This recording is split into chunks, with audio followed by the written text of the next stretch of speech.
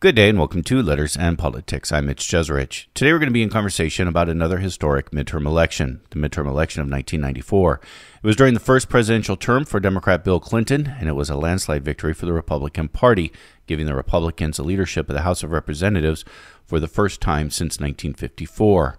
Republicans campaigned on what was called Contract with America. It would be seen as a pivotal moment in history for the Republican Party, a moment that would lead us to the Republican Party of today, perhaps. My guest for this is Geoffrey Kabaservice. Geoffrey Kabaservice is a historian and director of political studies at the Niskanen Center. He's the author of the book Rule and Ruin, The Downfall of Moderation and the Destruction of the Republican Party, from Eisenhower to the Tea Party. Geoffrey Kabaservice, always great to see you, sir. Thank you for taking this time to talk to me today about the 1994 midterm election. Always great to spend time with you, Mitch. Yesterday, we did a program on the 1934 midterm election, and specifically, we were looking at the realignment politically that was happening in the 1930s. Oddly, before the 1930s, maybe not so odd, Republicans actually seemed to dominate the Congress from the 1890s up to that point. Democrats take over in the 1930s. Another realignment occurs in which the Democrats are in control, at least of the House of Representatives, for the next, 60 plus years, except I think for one term in the 1950s. For a very short time, Republicans had the leadership. Before we get to 1994, what's important to know about the Republican Party between this period of time of sort of the New Deal era and the 1990s?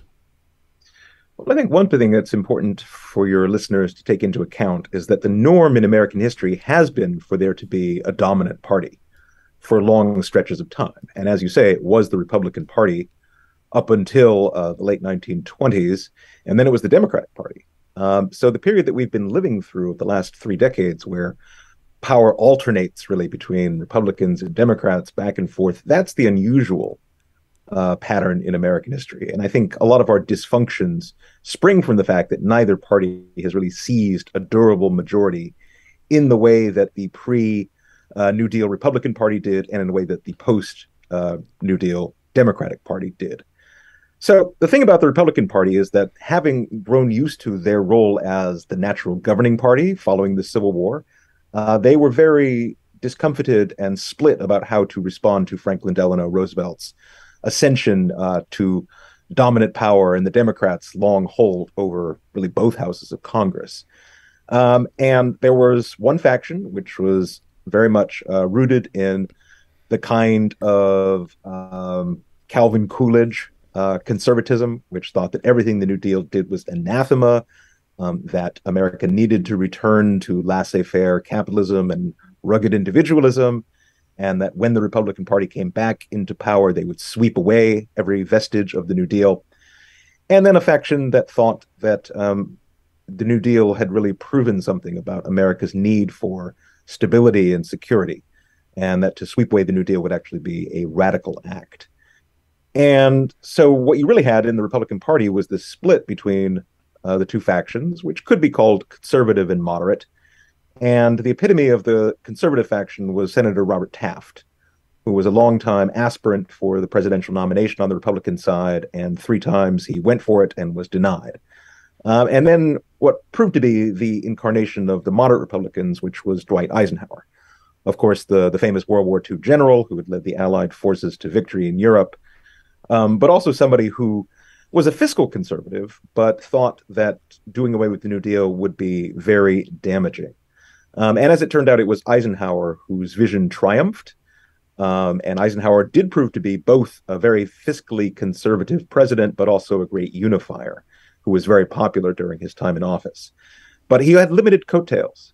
So as you say, he did actually get a congressional majority when he first came into office following the 1952 election, but that didn't endure. And what then followed was 40 years of Republicans being in the wilderness up until the 1994 House elections.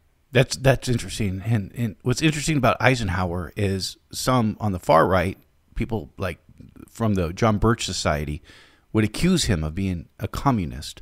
For many, he wasn't considered, and I guess this is a minority, but he wasn't considered conservative enough or or too willing to work with the New Dealers, I guess. So the John Birch Society, which was, the most extreme organization out there in some ways on the anti-communist world, did in fact claim that Dwight Eisenhower was a dedicated, conscious agent of the communist conspiracy. What's very different about then and now is that the conservative movement, which was really, I guess, mostly located at that point in the National Review publication, which started in 1955 under the editor-in-chiefship of William F. Buckley Jr., marginalized the Birch Society and said, this is crazy. We want no part of that conspiracy theorizing about Dwight Eisenhower. But at the same time, what's interesting is that the modern conservative movement, epitomized by people like Bill Buckley and William Rusher, who was the publisher of National Review, that all started in reaction against Dwight Eisenhower. He was their leading villain figure, and that's precisely because, as they saw it, he had betrayed the conservative movement by failing to rip up the New Deal. And they actually thought that, Dwight Eisenhower blew the chance for Republicans to come back into power and restore that dominant pre-New Deal world of Republican authority, precisely because he was too willing to offer what Barry Goldwater, the 1964 Republican presidential nominee, called a dime store New Deal. So essentially what you had is this conservative movement going against that vision of modern republicanism, which eventually comes to fruition with Ronald Reagan's election to the presidency in 1980. What you said about enduring leaderships, where this was the norm in history of having a party dominate for Congress for decades, seems important. Is it if you have leadership long enough, then you are actually able to see out your plans, your policy agenda, rather than just this sort of ping pong back and forward, what we've experienced in more recent time? Well, I think that's a true observation, but I would more put it on two levels. I would say that 1932 was a realigning election in the sense that the working class, which is the vast majority of Americans at that time, had mostly supported Republicans prior to that period. And then they came to feel that Franklin Delano Roosevelt's vision, which involved much more active government, much more active support for people who were facing hard times because of the Great Depression, was in their interest. And so they moved over to the Democratic column en masse. And, you could argue that someone like Ronald Reagan was able to, in some ways, bring the Reagan Democrats into the Republican column because his vision of the world more closely fitted the way that they saw themselves, their view of America, their view of what the future was to be. But on the other hand, someone like Reagan was much less able than a Franklin Roosevelt was to implement his vision, precisely because he was dealing with a Democratic Congress and trying to put forward Republican initiatives. Whereas Franklin Roosevelt had vast majorities, super majorities, really, for much of the New Deal. And the Democrats had that, again, following the 1964 wipeout of Barry Goldwater in that presidential election, which handed Lyndon Johnson a kind of New Deal type supermajority to pass the Great Society, which in effect was really a second New Deal. So it really has been a long time since Republicans have had either the governing vision or the vast public majority support or unified control of government to pass what they have wanted to pass. And that accounts for some of the frustrations that you still see on the right. I'm zeroing in on this seemingly permanent minority status that Republicans had in the House of Representatives, because I think it's important to understand when we get to what happened in the 1994 midterm election. One last question about this period. If you were a Republican, perhaps a moderate Republican, and you are, again, in the seemingly permanent minority, were you in a situation in which, okay, I'll have to work with the Democratic leadership and then I can still get some things, maybe get some things to bring back to my district so I could still be an effective congressional member? Let me go at that question in a somewhat side-about way. I think part of the bad hand that Republicans had during the New Deal era is not just that they failed to speak for the working class in the same way that the Democrats did.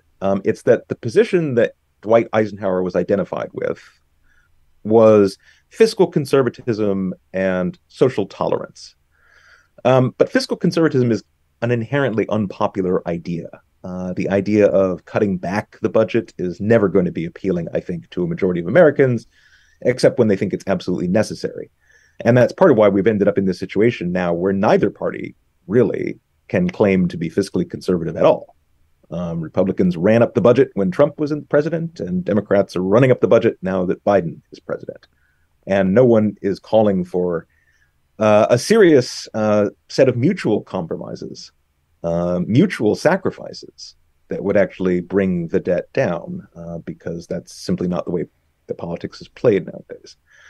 So, but going back, so, you had 40 years where Republicans were in the wilderness, in a seemingly permanent minority. And yeah, what you then saw, did to some extent validate some of the conservative critique. Republicans and Democrats saw the national problems in more or less similar terms, although Republicans would sometimes propose different means for solving what they agreed on were the same ends of national improvement.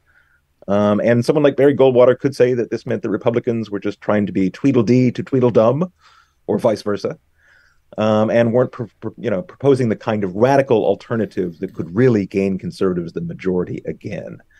And again, it is true that a lot of Republicans during that era just tried to cut the best deals that they could with the Democrats who were in power. And there was a little more of a power sharing arrangement in the Senate, just because the Senate is that kind of body. But the House really is set up so that the majority can do almost whatever it wants. And if the Democrats had wanted to shut out Republicans during that era, they could have, and sometimes they did. But the Democrats really up through into the 1990s, you have to remember that they were both the most progressive element in Congress, but in some ways also the most conservative, because the Democrats still relied very much in that era on the strength of the Southern Democrats, who supported Jim Crow and Southern segregation. And it was an odd and probably ultimately unstable compromise, because, it became increasingly evident that the kind of hideous segregation that existed in the South was just antithetical to America's ideals, and also a real hindrance to America's taking the leadership of the free world, because the Soviet Union and other communist states incessantly pointed out, you claim to be about freedom and democracy, and yet you deny this to 1/6 of your own citizens. So that was always a bit of a contradiction on the Democratic side, and Republicans, to their credit, during the 1950s and 1960s, were not trying to out-segregate the Democrats.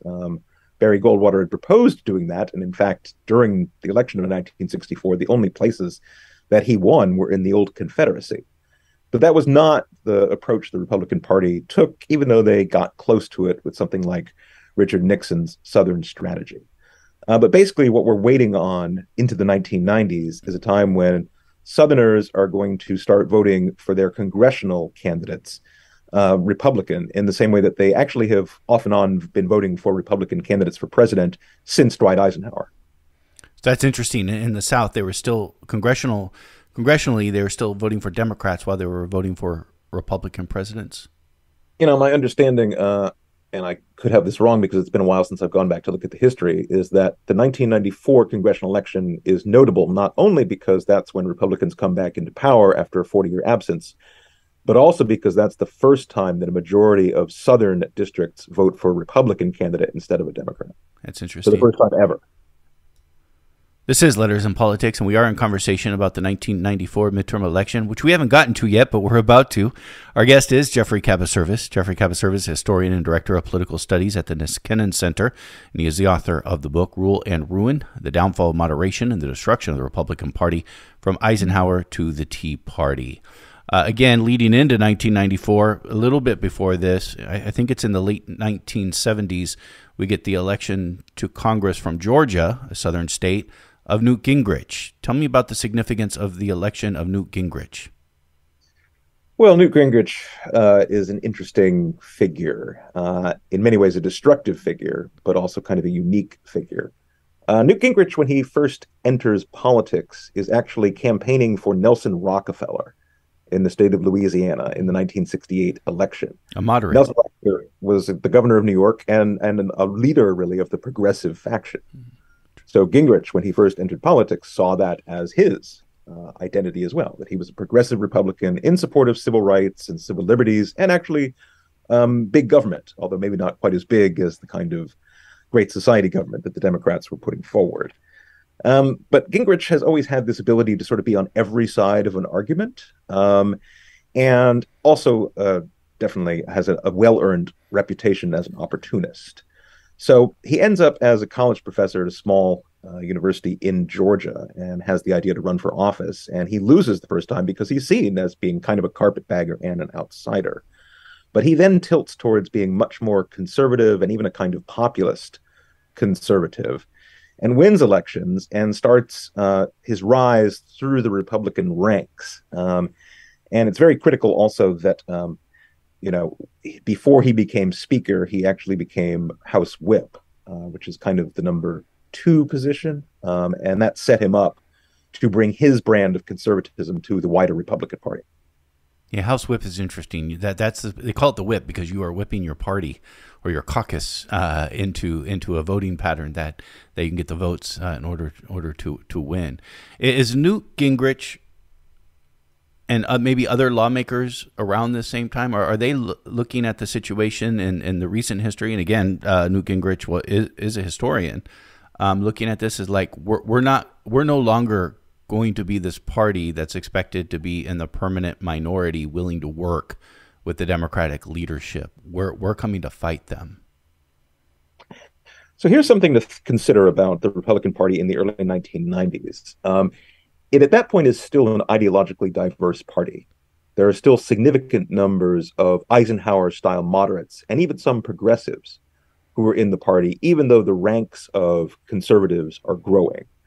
But what this means is that conservatives, moderates, progressives are all actually united during that period in their frustration that they've been out of power for so long, and they also feel that the Democrats have become arrogant through their long dominance of Congress, and they are ceasing to pay attention to the Republicans' needs, the needs of Republicans' constituents, and they're starting to just govern unilaterally.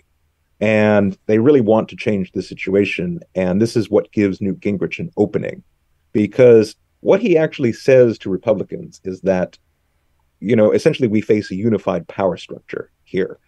And the only way to get over this situation is to go through it in some sense. What we actually have to do is, to some extent, smash the Democratic Party's power and delegitimize Congress as an institution so that we can actually take over and then make it a fairer and more balanced institution. That, at any rate, is the proposition that he puts forward. And this is what leads all factions of the party to support him when he's first elected to the whip in 1989, I believe. He gets support from moderates as well, even though they know that what he's proposing is immoderate, because it seems that he's the only figure in the party with the strength and the charisma to actually bring the party back to power. They're desperate at this point, so he is a figure who speaks to that desperation. And this unifying force would lead to the 1994 midterm election and their victory? Yes, but I think it's a little more complicated than the story that we usually tell. The story that's usually told is that Newt Gingrich makes the Republicans a super conservative force, that the contract with America is a super conservative program, and that it's all right-wingery from there on out. There's an excellent book by Nicole Hemmer that's come out recently called Partisans, which looks back to the 1990s. And one of the points that she makes is that, if you're looking for antecedents to Trumpism, you could certainly find them in someone like Newt Gingrich, who brings that note of scorched earth populism to the Republican Party. But you can also find it with the end of the Cold War and that funny 1992 presidential campaign of Ross Perot. And Ross Perot is not really a conservative, even though he probably draws more heavily from conservative votes than he does from Democratic votes during that election.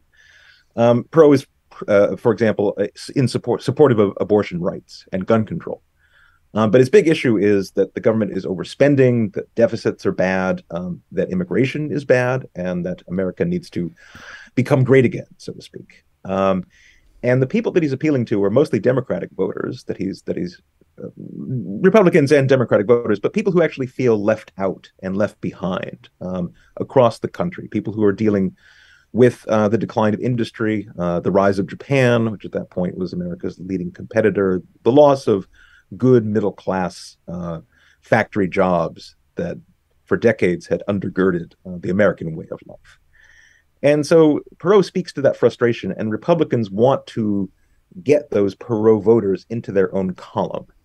And this actually means that the contract with America, which is a list of sort of promises of what they'll pass once they actually regain the House majority, is actually not as extreme in a conservative sense as rumor would later have it. In fact, Newt Gingrich explicitly leaves out everything that we would now think of as culture war issues. There's no mention of abortion in the contract with America. It's rather narrowly focused on procedural reforms and, again, what we would think of as fiscal conservatism.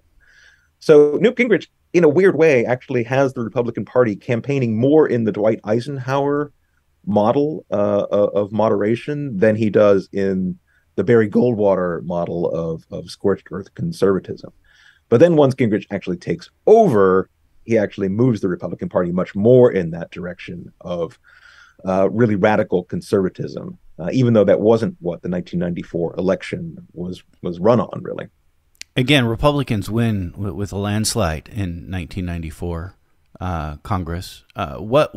This is Bill Clinton's first term as president. He's now in office for 2 years, almost 2 years when this election happens. What's going on in the country to cause such a landslide victory? Is there major discontent with the Clinton presidency at this point?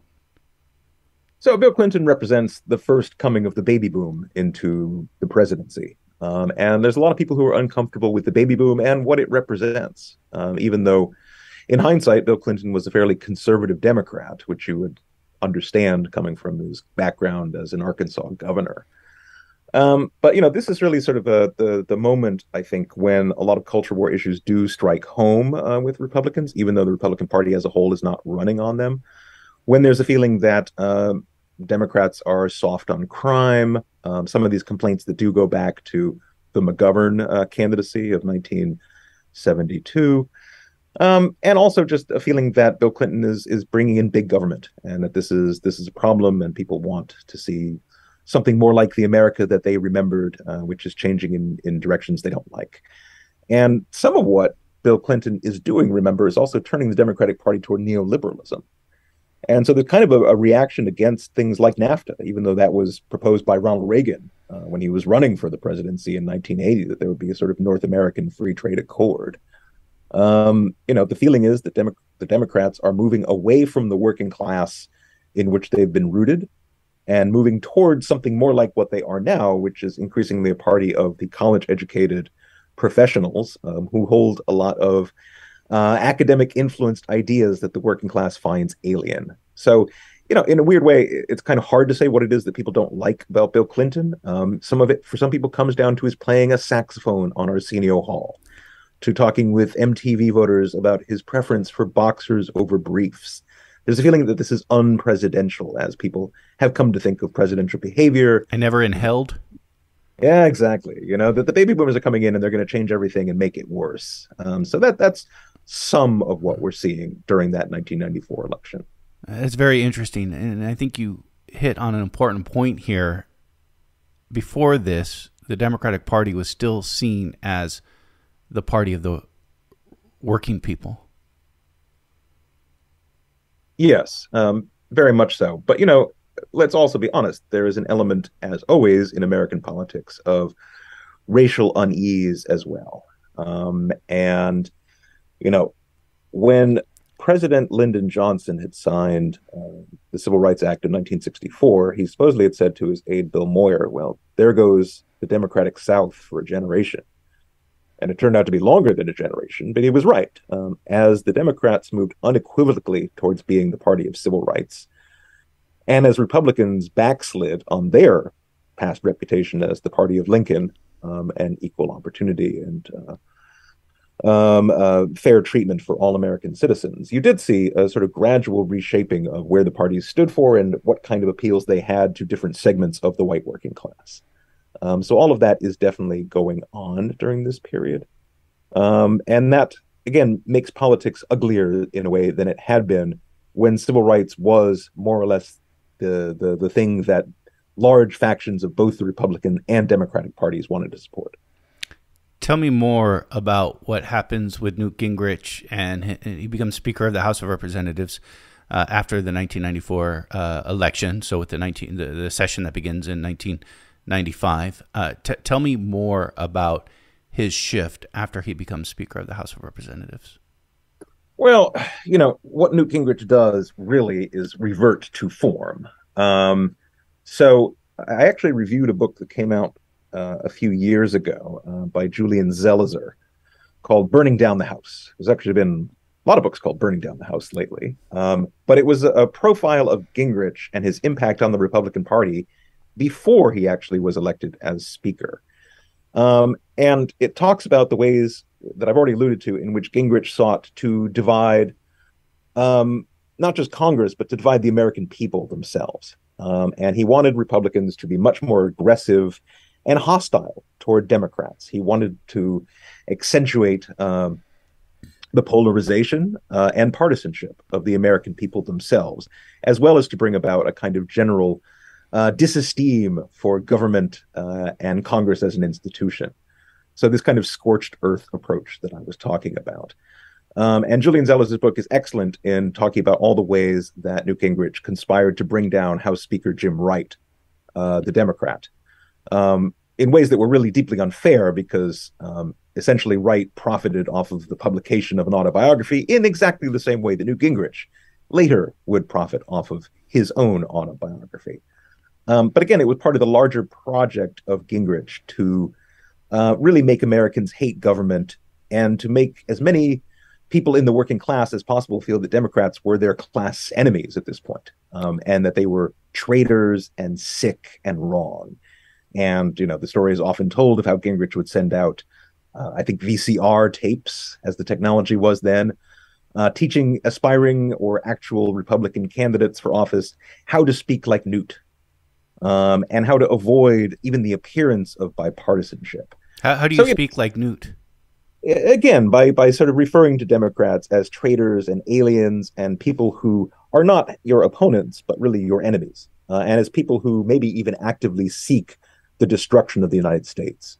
So Gingrich, by taking this approach, was actually bringing into the mainstream of the party the kind of John Birch-style extremism that previous conservative leaders like William F. Buckley Jr. had sought to cauterize in a way, to sort of wall off and say, that's the crackpot right, those are the kooks, those aren't actually what the conservative movement or its leaders stand for. And I think we've now sort of seen the full mainstreaming of that kind of extremism in the Republican Party, and a lot of it does go back to what Gingrich did during those critical years. The taking down of Jim Wright. Jim Wright's the Democratic leader in 1995? That's right, and a Texas Democrat, if I'm remembering correctly. So again, one of those sort of more Southern-style Democrats, although he was not an overt segregationist in the way that previous generations of Southern Democrats had been. It's interesting in thinking about how Newt Gingrich sort of brought together the different factions or the different forces within the Republican Party before 1994. It reminds me of kind of what we see, I think, with revolutions all over the world. When you have a revolution, you usually do have disparate factions of society together because they have a common goal of toppling whoever the leader is. And if they achieve that, then afterwards, the infighting starts to determine who the new leadership will be. Does the infighting begin here in the Republican Party after the 1994 election?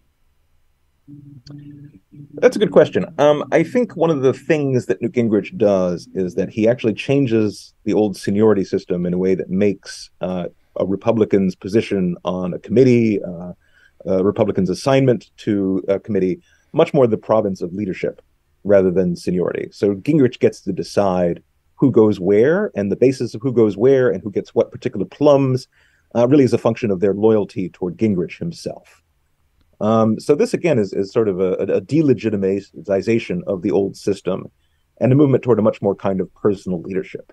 And there's something similar that happens on the Democratic side over time as well. So what you really get is a kind of centralizing process where most of the decisions about legislation are restricted to a handful of people in both parties. And this actually is part of the discontent that you'll often hear from office holders, again, from both parties, particularly in the House, that they don't really have a meaningful role to play anymore. In 1995, the Republicans, in a standoff with President Bill Clinton, now, this is after the election, this is with them in control of Congress, bring about a government shutdown. Now, today we talk about government shutdown. We've had a number of them. It doesn't seem as it is a serious thing, but a little more common now. But at this moment, it was extraordinary to have a government shutdown in 1995. What's important to know about the government shutdown? It seems like a significant moment here. So again, I think one of the ways that you can connect Gingrich to Trump is that they are both norm breakers. They are very much going against the way that that parties had operated really through most of American history. But again, those were not things that were written down in law or legislation. Those were just the expectations of behavior, how parties would conduct themselves. And the expectation had been that parties would treat their opponents fairly when they were in power. But the expectation had also been that they would not do ungentlemanly, dirty tricks, bad tactics of that sort against the other party. And Gingrich really starts breaking all of that down.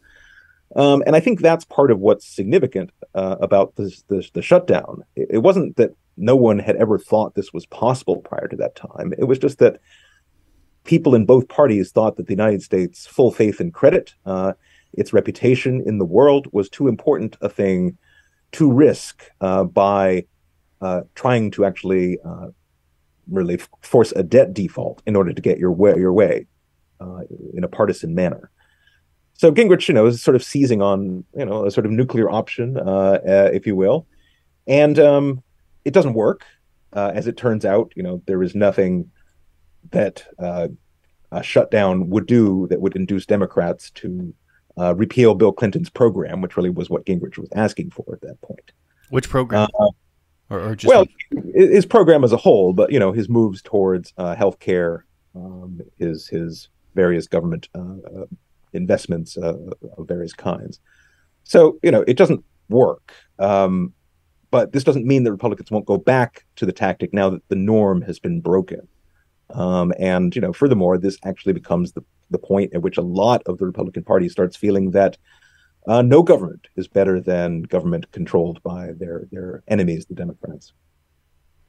It's interesting, the relationship of Bill Clinton to the Republican-controlled Congress. Of course, you have this government shutdown. You also, this would be later, you have the impeachment of Bill Clinton. At the same time, we see measures like welfare reform, other measures that he actually strikes deals with Republicans in Congress. If that's not entirely right, you'll correct me on that. But you said earlier, and I think this is accurate, people shouldn't have been surprised by Bill Clinton as more of a conservative Democrat, considering his background. But there's also a thought that Bill Clinton was brought, and even the Democratic Party in general, brought further to the right or moved towards the right because of this Republican leadership in Congress during the 90s.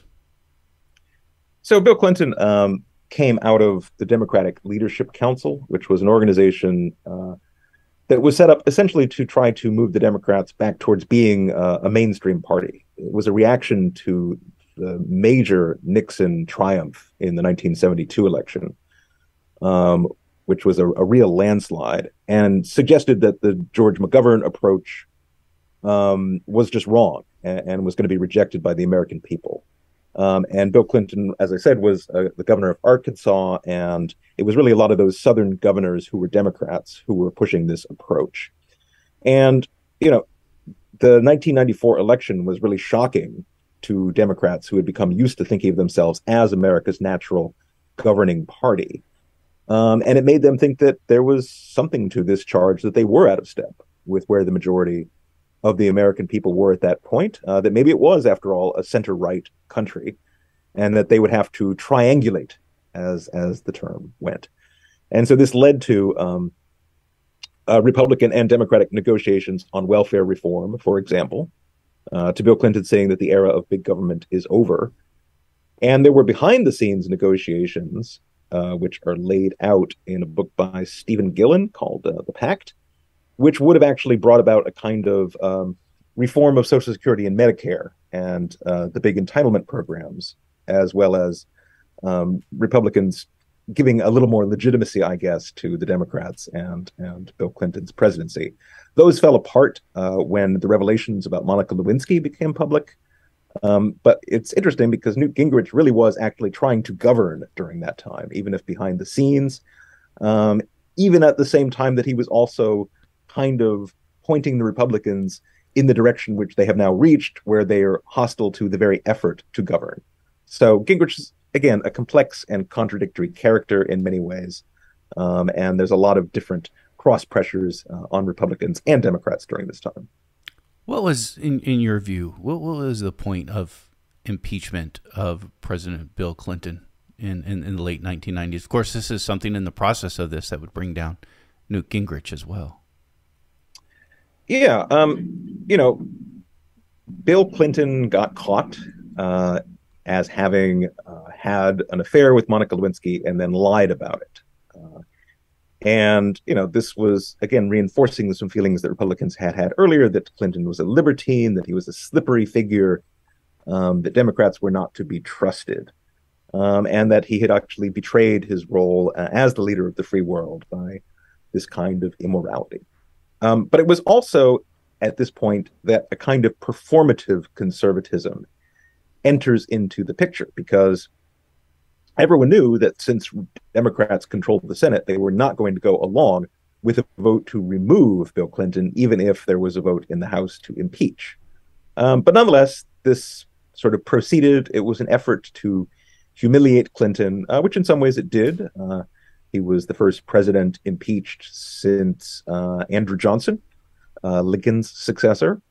But of course, he was not convicted in the Senate. He was not removed from office.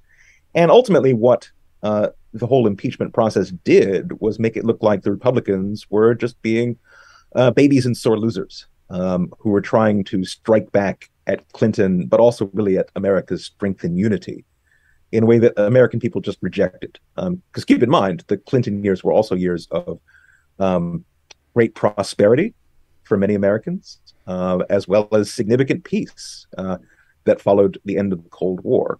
So Americans, generally speaking, liked the direction in which the country was headed, even if they might not have approved of everything that Bill Clinton did in his private life. And so what you actually saw in 1998, I want to say, was a set of midterm elections that actually went against the typical post-World War II pattern, where the Democrats actually picked up votes in the House, even though they didn't yet regain control of the majority. So Gingrich's approach, his tactics, had been seen widely to backfire. That lost him the confidence of his colleagues on the Republican caucus, and he then ceased to become Speaker. Of course, today's Republicans, especially on the farther right spectrum of the Republican Party, kind of despise, I think, the presidency of George W. Bush that would come to follow. Is there, after this, what happens with the impeachment, is there a momentary pause towards this far-right movement within the Republican Party during the Bush years?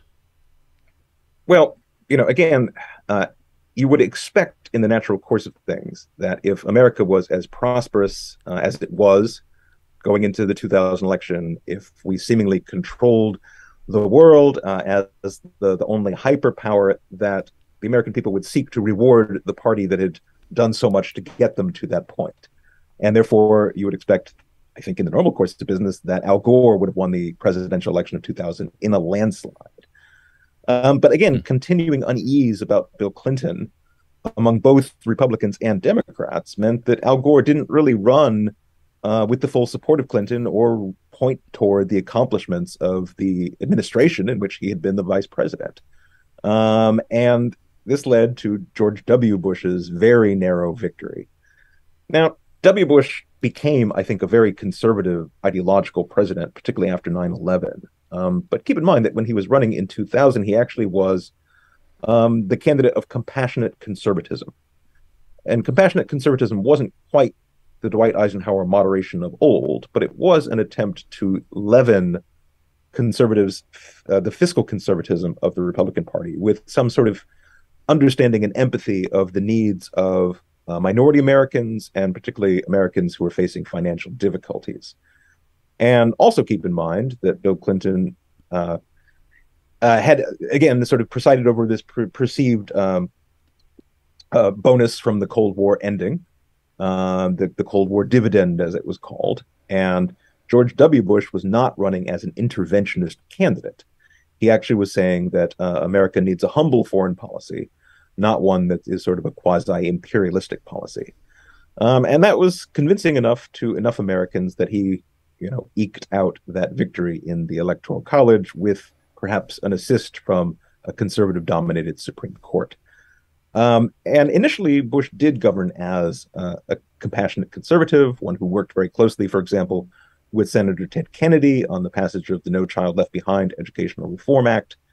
But all of American politics was deeply affected by the 9/11 attack, and Bush thereafter became really a sort of war on terror president more than any kind of compassionate conservative. Between 2003 and 2006, I was a congressional reporter. I was a beat reporter on Congress. And as I look back on that time now, I didn't realize it in the moment, but maybe we don't always realize the trends that are occurring in the moment. But when I look back on that period now, I see it as a moment of transition in Congress. And I guess there are many different transitions that we've talked about already. But I look back, there are still many from sort of the old guard, what some considered the golden era of the Senate. You had Ted Kennedy there, Robert Byrd was still there. On the other side, you had people like Ted Stevens, Arlen Specter was still a Republican when I was there before he switched party again. But what I remember from that period is those older senators, and there are many others, those older senators continually decrying what they were seeing happen in the Senate, how politics were changing in the Senate. This is when we start to hear about the so-called nuclear option of taking away the filibuster for judicial picks. I remember Democrats spending the night keeping session open all night, the staff bringing cots in so senators could sleep on the Senate floor and things. And it was all political theater. Looking back on this, though, I see in where we are now, I very much look back at my time in Congress as like, oh, this was a transitional period on how politics worked. One from where and this is sort of, I think, the norm from after the Great Depression, one from where the idealized politics was trying to reach across the aisle and make a deal to get policy passed, to one now that is more sort of entrenched warfare. There's some danger in excessive nostalgia for a supposed vanished golden age. Obviously, the slogan "Make America Great Again" begs the question of what was the era that you consider to have been great?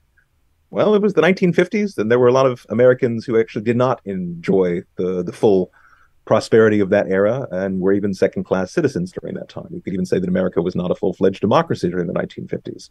And the same is true of every era in which you want to go back. But on the other hand, it really does feel like the dynamic of American public life over the last 2 decades has been one of worsening national unity, worsening civility, worsening polarization and partisanship. Julia Ioffe has a newsletter called "Tomorrow Will Be Worse," and I think that's kind of the operating slogan for the days that we're living through. So yes, in that period you're talking about, in the early 2000s, there were still a number of people in both parties, in both houses of Congress, who looked back to an earlier and better time when both parties had been better able to work together to solve the common problems of the American people, when there had been more people who could put country above party, when there had been more statesmen and stateswomen, if you will. And I think there was a real feeling that that environment was deteriorating year by year, driven not only by the ambitions of particular politicians like Newt Gingrich, but also by a sense on both sides of the aisle that they could not get along with the other side, that the other side were more enemies than they were opponents, and that their program could not be permitted to pass. think what you said there first was really important about who was it a golden era for. And I don't mean to call it a golden era. It's just sort of oftentimes referred to as the golden era of the Senate. And something I've thought about that in line with what you were saying is during this so-called golden era where lawmakers on both sides of the aisle were striking deals, it was, especially in the Senate, there are a few exceptions, but it was mostly white men, even if they were from different political parties. In large part, they had probably some similarities that were important as well. Today, Congress is more diverse, and this is not an argument to have a less diverse Congress. I think we should have a more diverse Congress that represents the entire country. But I wonder if that also, that diversity, including from white lawmakers who are maybe even uncomfortable with the diversity, if that is also affecting the way that politics are done today. Well, it's a paradox that as the Congress and really both parties become more diverse, we also are less able to get along and come together to solve our problems. On the one hand, it's a good development that we are becoming more accepting of each other's differences, and yet that is not translated into political acceptance of other people's perspectives. But I also think it's true that there are certain historical events that cast long echoes through American public life. And I'm thinking of the shared sacrifices of the Depression, when it seemed that we really all did have to come together, as well as the struggles of World War II. And one of the notable aspects of Congress in the decades following World War II is not just that it's an era of democratic dominance, but that it's an era when so many of the people serving had also served in the military. Yeah. And that gave them, I think, a certain baseline of respect for each other that vanished as they ceased to share that leveling, important shared distinction. So I think, it becomes much harder also to get along with people if you don't really know them. I think, as much as anything, the innovation of jet airplanes is what breaks some of the unity of Congress, because no longer do you get elected from, let's say, Montana and relocate your family to Washington, D.C., where your wives get to know, your wife gets to know someone in the Democratic Party if you're Republican, or if you're elected as a Democrat, your husband gets to know someone across the aisle just through the course of attending school meetings and the like. It's harder to demonize somebody when you actually know them and even maybe count them as a friend, and to say all Democrats are terrible or all Republicans are terrible. But increasingly what happens is you actually get the 3-day-a-week Congress that we have now, where people come to Washington, they don't move their families here. They'll sleep on a cot in their office, and they'll spend the rest of their, Thursday through Monday back in their districts, raising money, making speeches, demonizing the opponents. So we're really living in a much more divided Washington, D.C. now than we were before. Yeah, Thursday afternoons, you see a lot of lawmakers leaving the Capitol building with their suitcases. You do, and it's actually shocking how few members of the opposing party most legislators really do now know well. And that's a big change from what had existed in the past. Geoffrey Kabaservice has been our guest. He has joined us to talk about the history of the midterm election and more. Geoffrey Kabaservice is a historian. He's director of political studies at the Niskanen Center, and he is the author of the book Rule and Ruin, The Downfall of Moderation and the Destruction of the Republican Party, from Eisenhower to the Tea Party. Geoffrey Kabaservice, that was fascinating and in-depth and insightful. Thank you. Good to be with you, Mitch. I wish I could be a little more cheery, but I do actually kind of feel that tomorrow will be worse. So looking forward to talking to you whenever that is, but I doubt I'll be feeling much more optimistic then. We will be coming to you. Okay, I look forward to it.